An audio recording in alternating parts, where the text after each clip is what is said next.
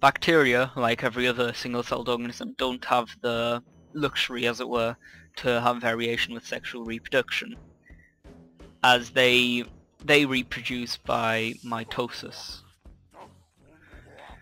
The only variation that bacteria can have, therefore, comes from mutations in a process called conjugation, where plasmid DNA is transferred from one cell, bacteria, to another bacteria cell.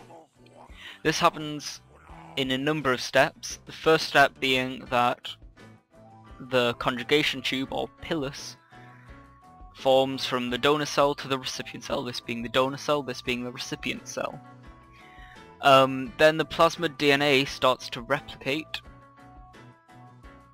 and move through the conjugation tube into the recipient cell.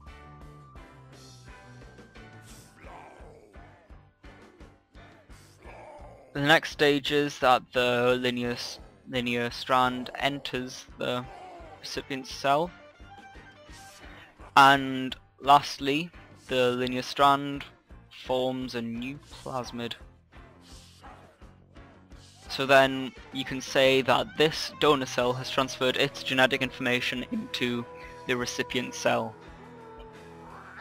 The reason we know that bacteria does have horizontal gene transmission due to conjugation is because of an experiment where two strains of E. coli were grown.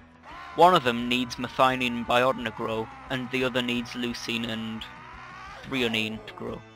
Now neither of these can produce the chemicals they need to grow. So when they're placed in a medium, which is just like a petri dish with a growth medium in, with none of these supplements, there's no growth because they can't attain it in any way.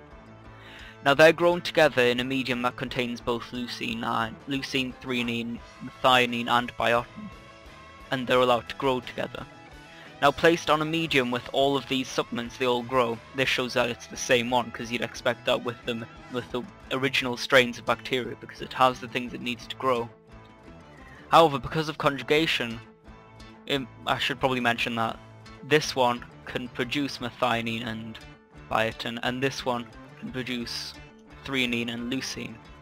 So when they've conjugated and swapped DNA, as it were, they've gained the ability to produce the things they need to grow, which is why in the medium with none of the supplements, which is the same as this petri dish, there are a couple of colonies.